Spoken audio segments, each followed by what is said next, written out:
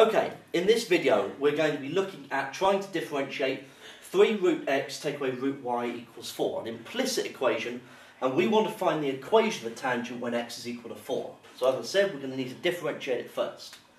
So first of all, I'm going to rewrite this in a form that's going to be more easy to work with. 3x to the half take away y to the half is equal to 4. Now we can differentiate it with respect to x. So we can bring the half down, so we've got 3 halves, x to the minus a half. Take away 1 half, y to the minus a half, but when we differentiate y with respect to x, we have a dy by dx that appears on the right hand side. The 4 will differentiate to 0. So now I'm going to need to rearrange this to get dy by dx is equal to. So, what I'm going to do here is multiply through by 2 first, I think. Gets rid of that half. And put this onto the right hand side of the equation. So get y to the minus a half dy by dx. So then if I divide through by y to the minus a half, I have dy by dx is equal to 3x to the minus a half over y to the minus a half.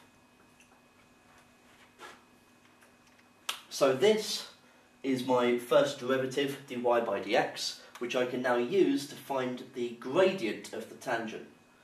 Now I know that I'm looking at the point when x equals 4, but I need the y value as well. So I'm going to need to substitute x equals 4 into my original equation to get a value of y.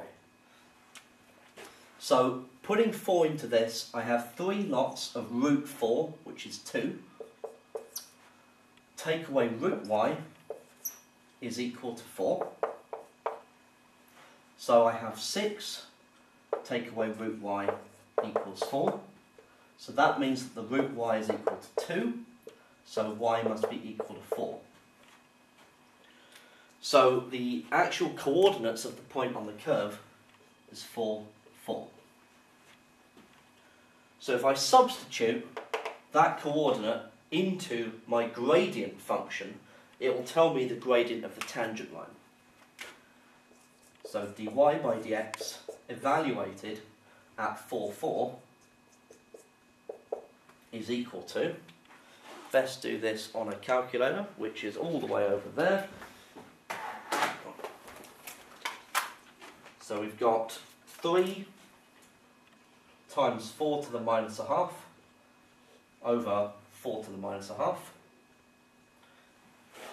Now the 4 to the minus a halves cancel out.